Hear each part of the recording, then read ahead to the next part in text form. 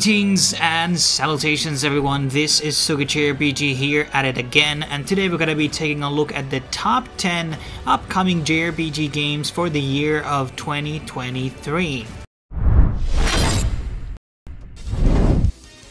At number 10 we have Metal Slug Tactics, and this is obviously a game franchise that has been around for decades, which has been historically known as a 2D action side-scroller game, and now this is their first array into this sort of a tactics style RPG style of a gameplay, but you can still see the familiar characters from the game franchise, the same very crisp art style, and it seems that the tactics style combat seems to be very fast-paced, kind of like the side-scrolling action in the original games. So it seems this could be a very potential new entry to this already known franchise. Now at this point we don't have an exact release date for this game, but we do know that it's going to be releasing on PC, on Steam, and also for Switch, but we don't know whatever it's going to be releasing also in the other consoles in the future.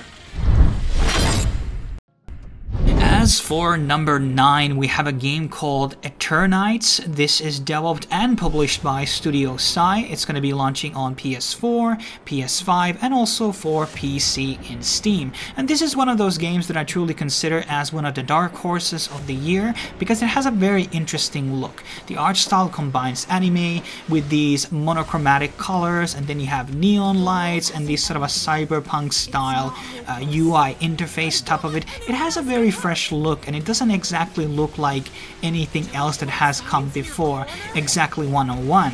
Now also, top of the interesting art style, it is a genre blending game. So top of the action JRPG combat that you have inside the game, there's also a dating sim aspect to the game, and you can see from the interface that it uses the day and calendar system from Persona, which is probably one of the main influences of this game. So basically you can go fight monsters on a day, but you can also go talk to the girls at the same day. And then there seems to be a lot of platforming things and other aspects to the game, which makes it seem very refreshing and very varied in terms of its playstyle, which makes me kind of excited for this game and see how it will be panning out.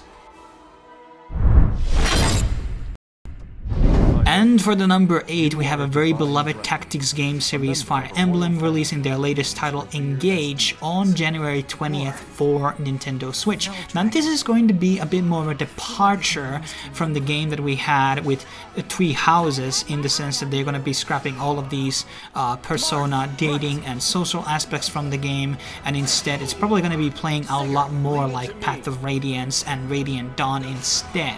But you still have like option to roam around between the missions, and you can visit shops, I guess, to buy items. Also there seems to be some customization options for the characters in terms of costumes and outfits, so there might be more of an emphasis on customization of your visual side of the characters in this game versus Three Houses. Also for the first time you have these avatars, which are basically these characters manifesting from all the other mainline Fire Emblem games. So this is more like a bit of like a homage style of a game. You're seeing these heroes from the previous games making appearances again in this one. So Engage is probably going to be a lot more akin to the older Fire Emblem titles than Three Houses. But alas, I am still very excited. And for the number 7, we have a very interesting game called Mato Anomalies, developed by Arrowviz. This is going to be launching on PC, PS4, PS5, Nintendo Switch, Xbox One, and also Xbox Series X and S. And this is once again one of those truly dark horse titles. It has a very key, distinctive look to it, looks very different from a lot of the stuff that we have seen in the past. And you are exploring this sort of like a fantasy slash neo-futuristic city, which is very like Oriental infused, like this could be like Hong Kong or some Japanese or Chinese city, and you're playing this game through two different protagonists. So one, you have this private detective known as Do, who will be kind of uncovering the mystery, you know, in the upper city of Mato, and you get to go through the streets and the clubs and everything. And then you have the other guy, Graham, who's basically like fighting these demonic abominations, like what seems to be like the Undercity or some type of other world. And this seems to be like a very interesting dynamic. and I have to just like get a demo or something to try it out myself before I can really tell like how I'm going to be feeling about this. But I truly think that it seems very, very unique from all types of perspectives.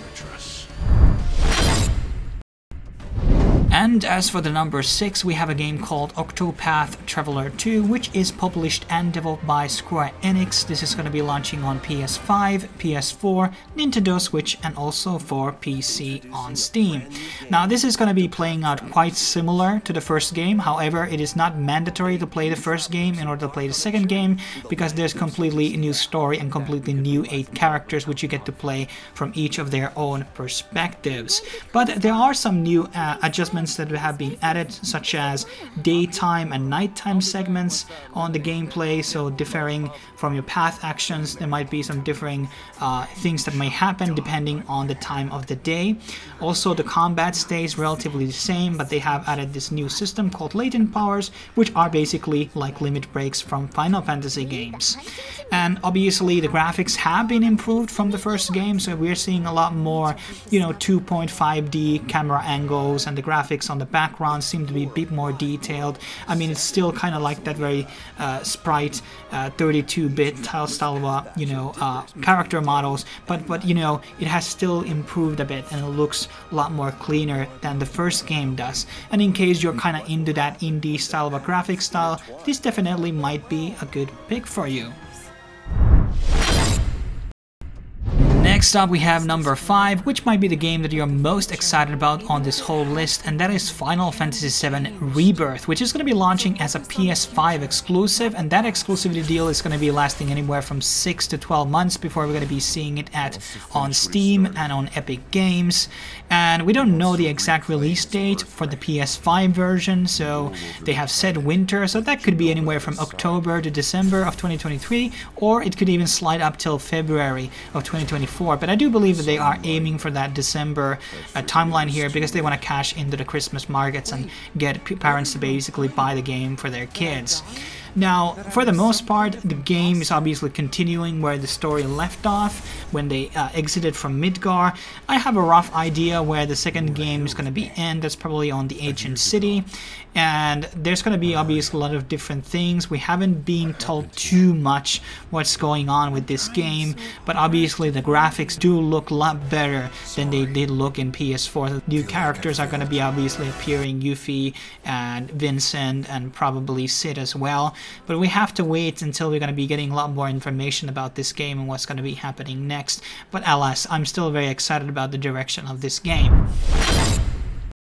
Then going for the number 4, we have a game called Eiyuden Chronicle 100 Heroes, which is published by 505 Games and developed by Rapid and Bear Studios. And this was basically initially a Kickstarter project, and I think it was like the most fastest game ever funded on Kickstarter. It's one of the most success stories ever come out from that platform. And basically this is going to be a spiritual successor to the Suikoden series, and it has this very cool art style, which is a combination of like 3D backgrounds and like 2.5D camera angles and everything, but all the characters are sprite art themselves. And one of the other selling points for this game obviously is, outside from the OGs coming back to develop this game, is that you're gonna get to play over 100 different characters in the game. So my assumption is that there's gonna be a lot of replayability value for this game. There's also a prequel game known as The Rising, which you can also pick out right now, which I'm probably going to be reviewing at some point on the channel. Haven't been too big fan of that game, but I don't think that there's going to be any indication of the quality of 100 Heroes though as a standalone game. But we have to see when the exact release date is going to be coming out, but I'm assuming somewhere between summer and Q4. Next up on the list we have number 3, and that is a game called Granblue Fantasy Relink, which is developed by Cygames and Platinum Games. This is going to be launching on PS4, PS5, and also on PC. Now, this game has been notoriously delayed again and again, so hopefully it's going to be really launching in 2023. However, there's a lot of competition that they're going to be facing in terms of action JRPG games like Final Fantasy VII and 16 and others, which are also going to be launching that year. year, so it's not going to be easy for them no matter what time they're going to be launching. And the game actually looks very, very good. The level design is gorgeous, the character models are pretty nice, and the combat looks extremely fun to play. It also supports online play. I'm not sure if there's going to be a cross-play, but you can like team up to like 4 different friends and play together as a group. So it's kind of like an MMO experience in a way. It kind of reminds me of the Crystal Chronicles in that sense. So there's a lot of potential with this game in terms of how fun it is, and and like how much content there's going to be. But it's going to be really, going down in the release date and the execution with this one. And let's see how it's going to be turning out. Granblue obviously has other games in its franchise which have already like built out a fan base, and obviously there's an anime as well. So who knows? It can be, a bit of a sleeper game for 2023.